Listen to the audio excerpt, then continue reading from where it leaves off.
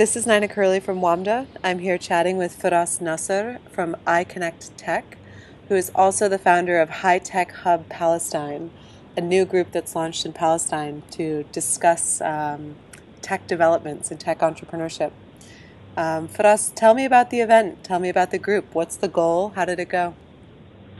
Hi, Nana. Thank you. The group it's actually inspired by the Amman Tech Tuesday events, and the goal is to bring people together, people who are interested in the Palestinian tech startup scene, and get them to first network, mingle together, and as well to bring some speakers in to have them share their experiences and knowledge with the audience. And it was an amazing first event last Wednesday. We had a great attendance from students, university professors, developers, entrepreneurs, investors. It was just amazing. Amazing. How many people were there? For this first event, we had, I think, approximately 500 people that showed up. We had students from six different Palestinian universities, at least six different Palestinian universities show up. So it was very energetic. There was a lot of people, a lot of interaction. People, there were great feedback, great reviews. Obviously there are things we're going to improve next time, but overall, I think this first event was a great success. Cool. Did you see support from the Peaks community? Absolutely, absolutely. They were on board from the beginning. When I brought them, they were on board. A lot of Peaks members showed up for the event, and there are a number of active discussions. There were a number before the event started, and there are still ongoing, discussions after the event on how we can improve it next time, what they liked, and what areas we can improve for the upcoming events. Really cool. Can you just run us through some of the highlights? I know there were some good speakers Yeah, there. absolutely. We were actually very fortunate. We had two great Palestinian American entrepreneurs come speakers. The first was Nasr. He started his first company in the U.S. at the age of 25, which was Chat Communications, and now he's at his third company, which is VoiceBeam. He gave us, gave the audience some great advice on, how to keep innovating, how to keep on improving. And the second speaker was Sani Shalabi, who is a software entrepreneur and an angel investor, and he's currently head engineer at Google's digital publishing platform, and he's also the co-founder of Yellow Startup. And he also gave the audience some great advice. Just fail fast and keep moving forward. Between the speeches we actually had some local startups that came and pitched their startups to the audience, and we had a little vote at the end, just to make things a little exciting and get the audience involved. And we had them vote for their favorite startup. All the 10 local startups did a great job. And there were definitely some interesting, a lot of potential from them, and some interesting ideas. Did you see any that stood out to you? There are actually a number of them. Of course, we had Nasr, which has been in the news lately. They just secured $1 million in funding from Sadar Ventures. We also had some young entrepreneurs. We had a 12-year-old entrepreneur by the name of Omar Mushawi, who had his company Not Lost, where he built an application to sort of help people find things they lost.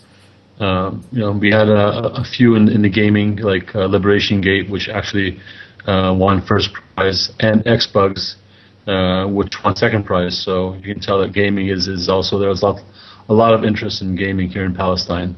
And I think all companies did a great job in terms of gaming. The animations, the presentations we saw were fabulous. That's amazing. And you have a 12-year-old entrepreneur. So he's actually too young to make our teenage entrepreneurs list. Well, hopefully by the time he reaches the age, he'll have done plenty. Yeah, that's amazing. And speaking of the Safra deal, did you see the influence of that on the scene? Were people discussing the deal? Were entrepreneurs feeling inspired by it? I think it was a big highlight for the night, and the timing of it was perfect because the Nasr deal, the news came out a few days before the events happened. I think lots of people were talking about it. There was lots of congratulations to the Nasr team, I think most of all, it inspired a lot of people to see, like these guys, they started a company not too long ago. They've already secured $1 million in funding. If they can do it, many others can do it too. And that's sort of the whole intention of the High Tech Hub, which is to bring people together, share experiences, and hopefully inspire enough people to to really start to make a change here in the startup ecosystem. Yeah, and so also you came back to Palestine specifically to work in this vein. Is that right?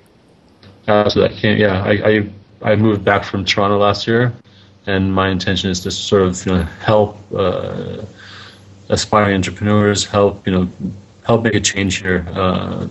There is definitely a lot of potential, but there's, they need guidance. There's not a lot of experience. That's why when someone like either Nasr or Sam Shelby come and share their experience with these university students or these new graduates, uh, you can just see their eyes full of hope and admiration, and at the same time, they're inspired by what they hear. So I think my coming back, bringing back Palestinian Americans was intentional.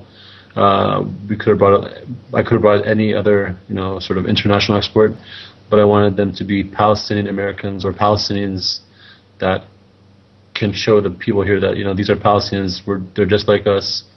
They can do it. You can do it too. Yeah, absolutely. And hopefully, as this gains momentum, more and more will be coming back.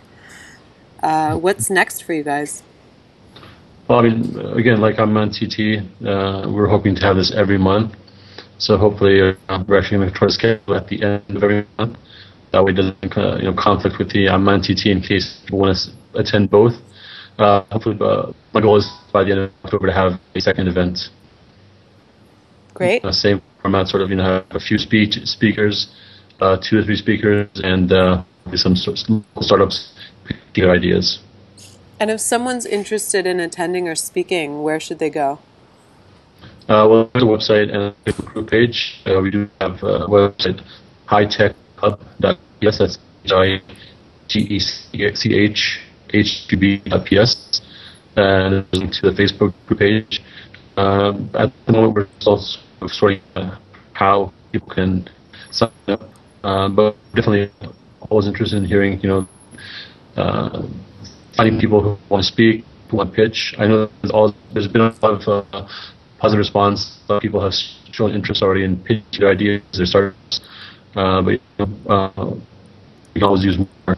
If we get 2 or 3 or 5 or 10, we can, that just shows how strong and how supportive people are of the initiative. Yeah, I really hope to see, content coming out of there and also some great startups. I hope this galvanizes young people to create more startups because we've seen a few come out of Palestine, but just love to see more. Yeah, So, absolutely. great. Congratulations on your first launch event and Thank you very much. look forward to the next one. For us, thank you so much for chatting with us. My pleasure. Thank you.